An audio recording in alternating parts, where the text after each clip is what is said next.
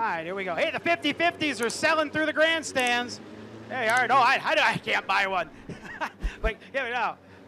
Give them a wave if you need a ticket. They're selling the tickets right here, right side of start-finish line, the Rock Valley Anglers. All right, Midget Heat 2, ready to go.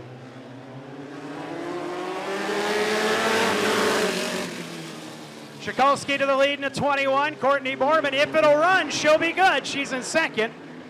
No go. A little bit. Midget, I got the jump. Much better.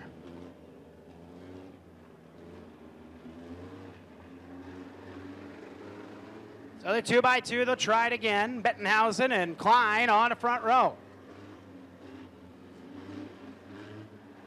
Bettenhausen got to set the pace, and he does, and we're racing. Right in turn 4, the way it's supposed to look. Klein to the lead. Not as good a start for Shikolsky or Borman that time. Shikolsky third, Borman trying to turn it to the inside.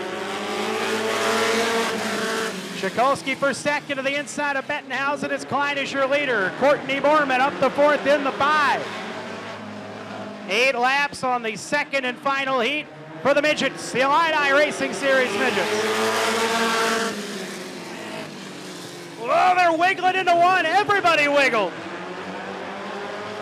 Klein holds the lead. Orseski off the pace of the 0 car. He'll take his car to the pit area. Shikolsky on the hunt for your leader, Klein. Borman trying to work over Bettenhausen for third spot over in turn 2.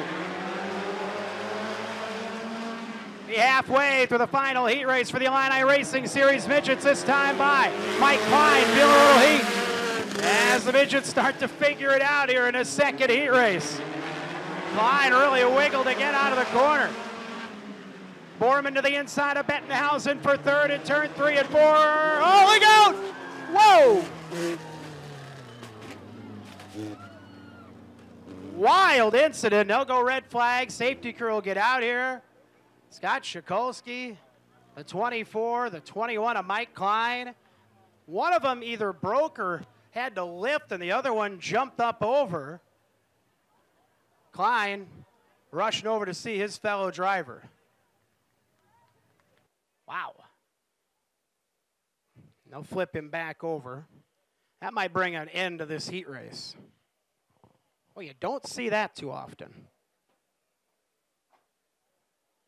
We'll keep you updated here. Of course, all the safety folks are on scene as a precaution.